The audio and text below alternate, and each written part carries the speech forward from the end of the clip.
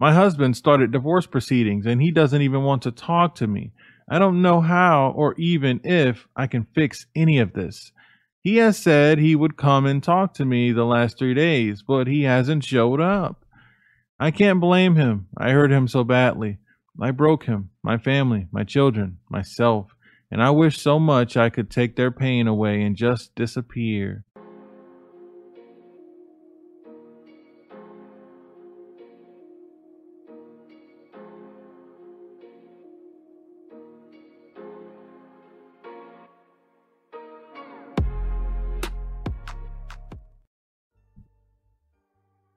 What's going on, everybody? Hope everybody's feeling good. Hope everybody's doing well. We are back with another story post. Guys, I'll put this up on the screen if you want to check it out. So, guys, this story, I've read the husband's perspective before. In the link below, I'm going to tell you. So, if you haven't heard this entire story before or anything, check it out. Check out this story. Take a listen to this story now. But if you want, go down to the description, click the link, and it'll take you to a story I did before, which is the husband's perspective of this whole situation. Pretty interesting, good story. I think eventually I'll just put it all together and make like a playlist for it. But you guys can go ahead and check it out. But you guys read the title? Let's just get into it. So, by my own hand, Payne read it. I ruined everything for nothing. Aw, boo-hoo. I don't really know where to begin. I have destroyed my family. My husband is leaving me and my children don't even want to be in the same room. My sister suggested I post here to maybe get some advice. It took a lot of effort to even type this out. I have been crying for weeks and I found that I was lying to myself, trying to make myself look better in this story. What hope is there when I can't even be honest to just me? All alone, by myself. I am in a terrible state, so this is a bit all over the place. Sorry about the wall of gibberish in advance.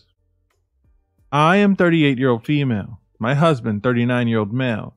We have 4 children, 15 to 8 years old, and we have been together since I was 16, married 18 years. I had an affair. It felt great for a while. Now in hindsight, I know it was all a delusion, a fantasy. Now I am so ashamed I don't know the words to even describe it. I can't even look at myself in the mirror. Everybody hates me, including my own sister, who is the only person that would take me in. My sister is also a cheater, by the way. Her fiance left her for it. Still, she yells at me constantly, telling me what a piece of crap I am. She found out about my affair early on. She warned me that I was on a path to disaster if I didn't stop immediately and come clean. I was too selfish and too stupid to see that. I was too wrapped up in myself to listen to her, so I refused to stop. She in return cut me out of her life until she picked me up. My husband started divorce proceedings and he doesn't even want to talk to me. I don't know how or even if I can fix any of this. He has said he would come and talk to me the last 3 days, but he hasn't showed up. I can't blame him. I hurt him so badly. I broke him, my family, my children, myself, and I wish so much I could take their pain away and just disappear. All I do is stay in bed, staring at the ceiling, hating myself. Whenever it is quiet, it feels like my heart is trying to escape from my chest. I get panic attacks where I struggle to breathe. I am hardly able to eat. Whenever I fall asleep, in my nightmares, I see my husband's pain and him looking at me without love in his eyes. The therapist I have been seeing believes this maybe started for me about 3 years ago. My best friend from school died suddenly from cancer. She never married. She was a partner in a law firm and had an extravagant lifestyle.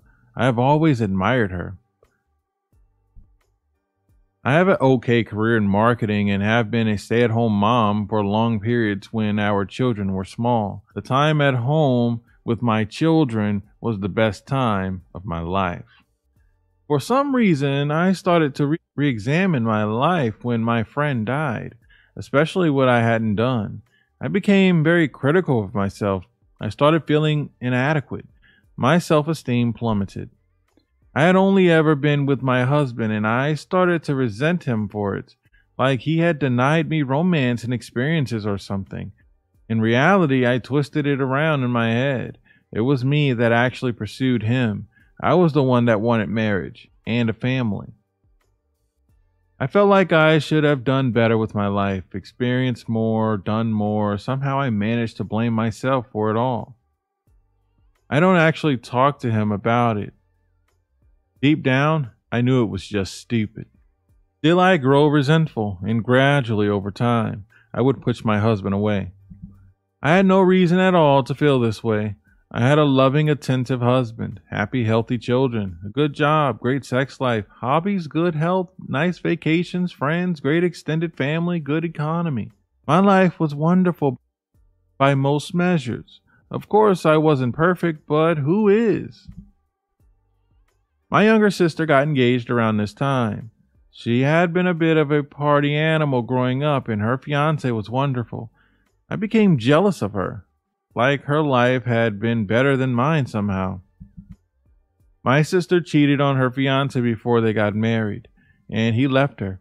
She was devastated. She has told me that it's her biggest regret, but it's only now that the shoe is on my foot that I understand her. Somehow I got obsessed with her cheating. I started having fantasies about it, dreaming about it. So about 7 months ago, I started to respond to flirting from a younger married coworker. It turned into an emotional affair almost immediately. I loved the attention. He knew just what to say somehow. The first 2 months was a whirlwind, so exciting, a massive rush. During this time, I neglected my husband and my family. I would deny my husband intimacy, and I treated him very poorly. Somehow I managed to resent him for what I was doing. I blamed him for the guilt I was feeling. Looking back, I clearly see how much I hurt him. I saw the pain on his face, pain I so easily ignored at the time. I remember how hard he tried to win me back, but at the time, I somehow managed to justify in my mind that what I was doing was my right. I deserve it. In my mind, everybody should just be happy for me. I managed to convince myself that I was entitled to this affair, that it was good for me, and that nothing else mattered. It turned from an emotional to a physical affair at around 2 months. The sex was mediocre at best. My AP was a very selfish lover. When it turned physical, the excitement I felt during the emotional affair started to slowly die off. I kept the affair going. I wanted that initial excitement back, but the more time I spent with the AP, the less I felt that initial rush. We never had a real or deep emotional connection. It was just pretend. Still, I actually believed I loved him. I was also starting to feel more and more guilty for what I was doing. I took it out on my husband.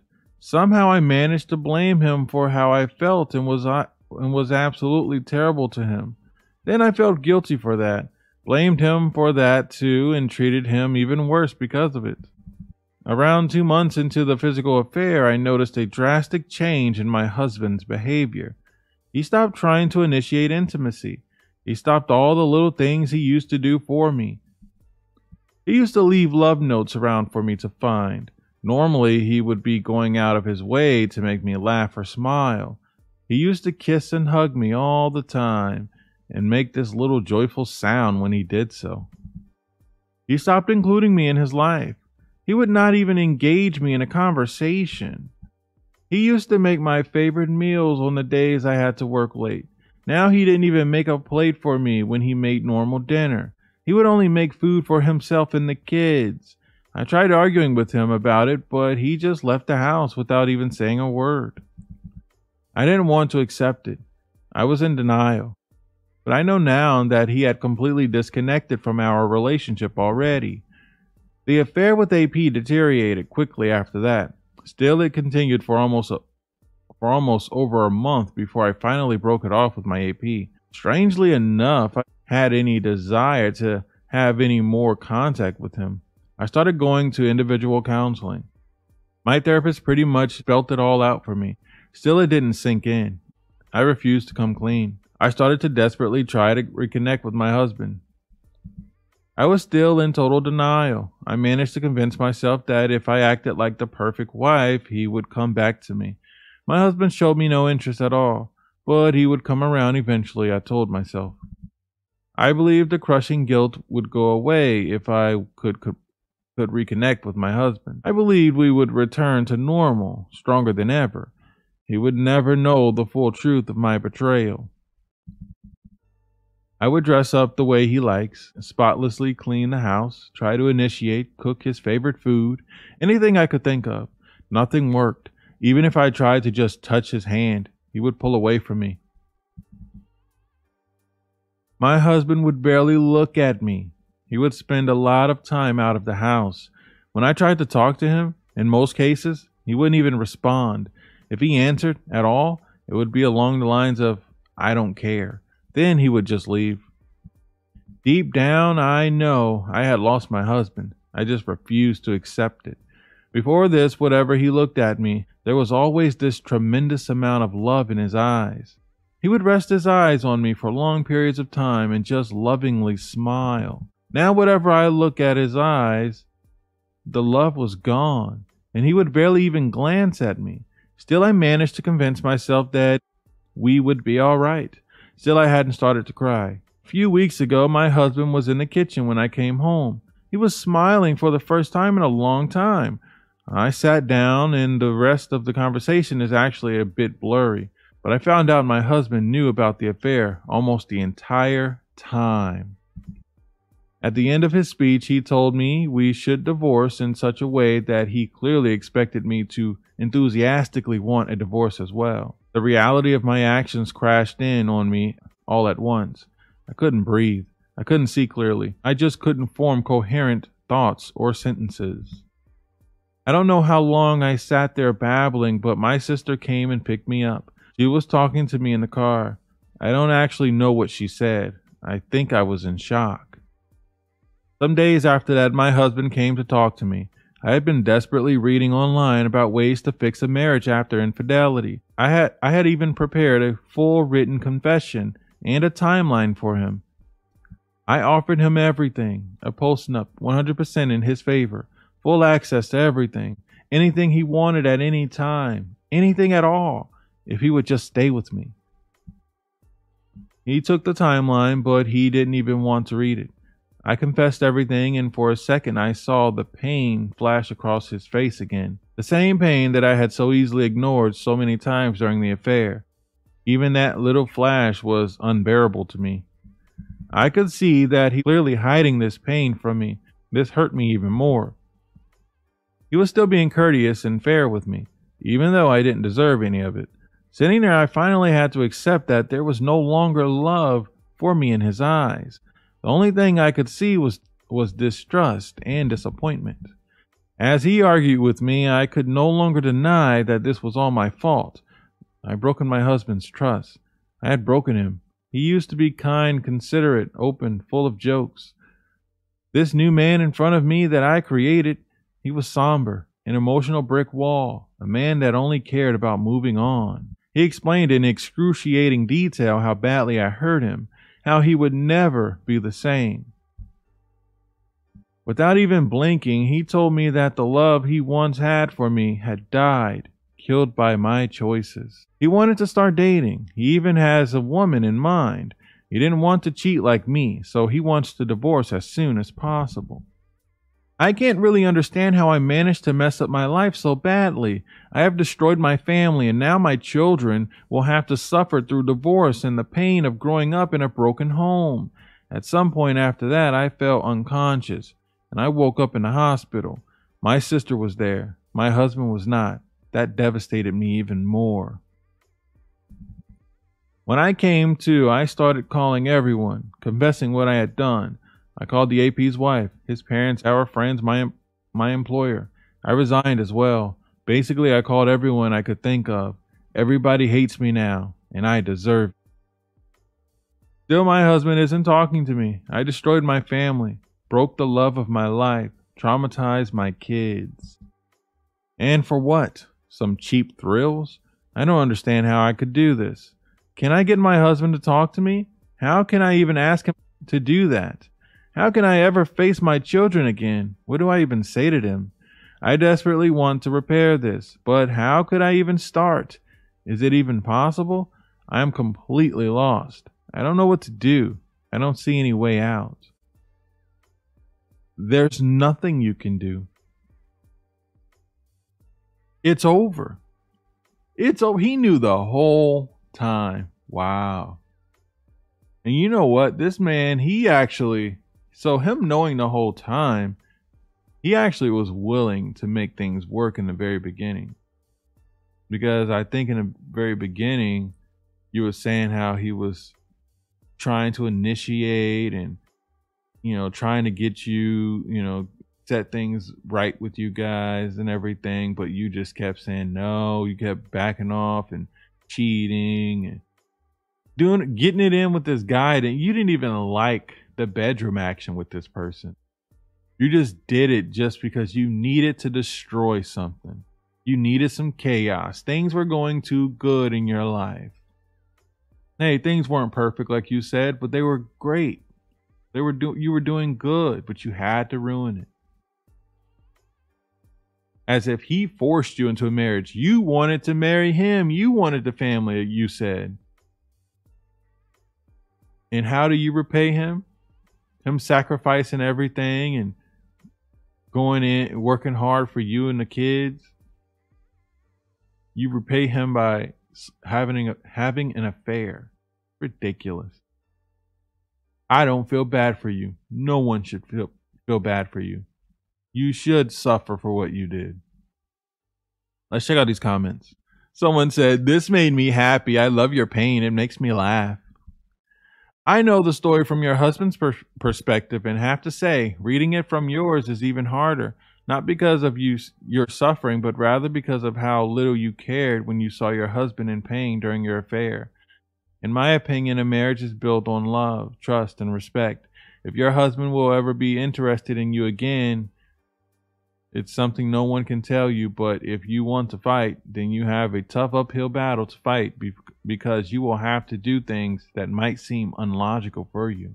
Start with working on showing him that you can respect him, again, by accepting whatever he tells you. You felt something was wrong with your husband, but still continued the affair. It's the perfect example of you are not sorry for the affair, but that you are taught by your soon-to-be ex-husband. The result of feminist influences on marriage and society. You also obviously hate your kids and your husband. You wouldn't have cheated no matter how you were feeling if you didn't hate them. You snake. Dang. I have a genuine question. Did you really not think about the consequences? Did you not foresee the future? Nothing is free. That was one costly affair. Now pay the price. Absolutely. Wow, guys, let me know what you think about this in the comments. Like I said, guys, I've done the husband's perspective before. I never got around to doing the wife's perspective. But I remember the husband's perspective. You guys can check it out here. And then the way I found out was through the comments here.